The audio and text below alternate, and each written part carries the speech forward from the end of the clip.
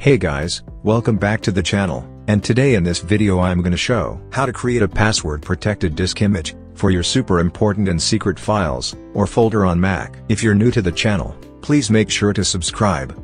And now, let's begin. For creating an encrypted disk image, open Disk Utility. After opening the Disk Utility, press Command+N. And a new pop-up window will appear. In the Save As field, write the name of the disk image file you want. Now, add a tag, if you want. In the Where drop-down list, select the location where you want to keep the disk image. In the Name field, write the name to be shown when you open the disk image.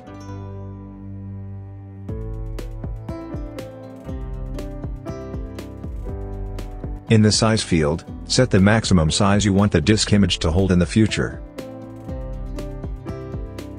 In the Format drop-down list, select macOS Extended Journaled. In the Encryption drop-down list, select the encryption level, 128-bit encryption for large files or 256-bit encryption for super secret files. And now, create and verify your password.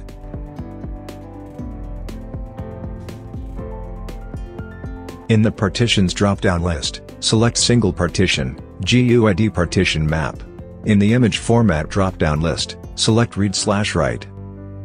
After configuring everything, you might see that the size gets reset. Re-enter the maximum size you want the disk image to hold in the future. After entering the size, press Enter key, or click on Save to proceed. And now, your encrypted disk image will be created in a while, depending on the size and encryption type.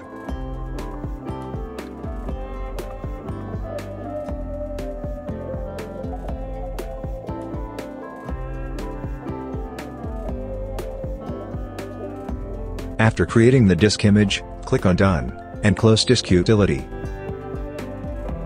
And now, you'll see your mounted disk image. Here, keep your desired data.